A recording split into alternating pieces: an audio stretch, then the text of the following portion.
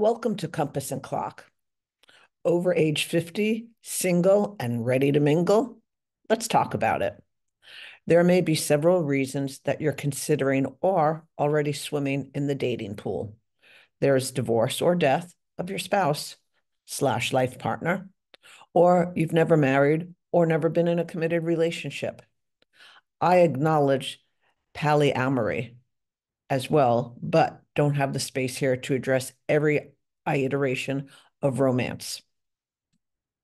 Instead, I'll focus on what singles have in common.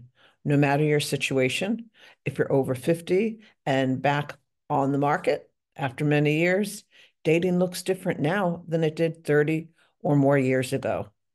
Not only is dating different, but you are also different. Those two things alone can make the prospect of dating both daunting and exciting. While that's not much different than when you were younger, now you have the advantage of life experience, rich emotional depth, and improved critical thinking. At least that's my hope for you. Armed with that wealth, I'd suggest that to date successfully, you must determine what exactly it is that you want.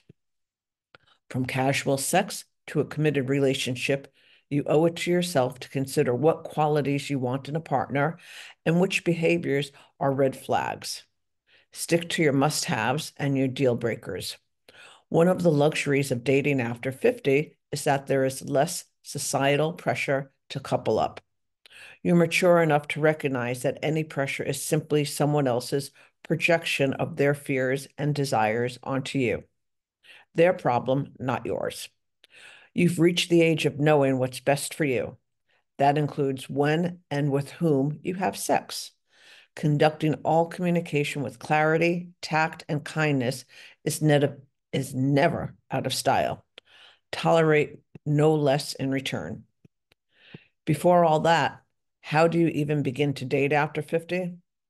There are certainly dating apps, but if technology doesn't appeal to you, the old-fashioned ways still work. Sign up for groups that match your hobbies and interests. Attend local events. Tell friends and family you're interested in dating again. They know you best and are likely to recognize a good match for you. I realize these few paragraphs don't delve into the complexities of our need for companionship and human touch, the emotional and financial stakes after a long relationship, no matter how it ended, or being newly single and in poor health. In this edition, Compass and Clock can read Dating Over 50 by Gary Floring. If you don't want to date, I see you. I want to help you fully enjoy your life, whatever that entails. As always, you'll find guidance in this issue on healthcare, housing choices, legal guidance, financial planning, leisure pursuits, and family support.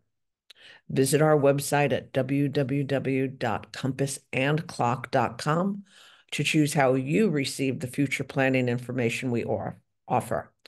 Subscribe to our YouTube channel, podcast, and newsletter, or sign up for home delivery.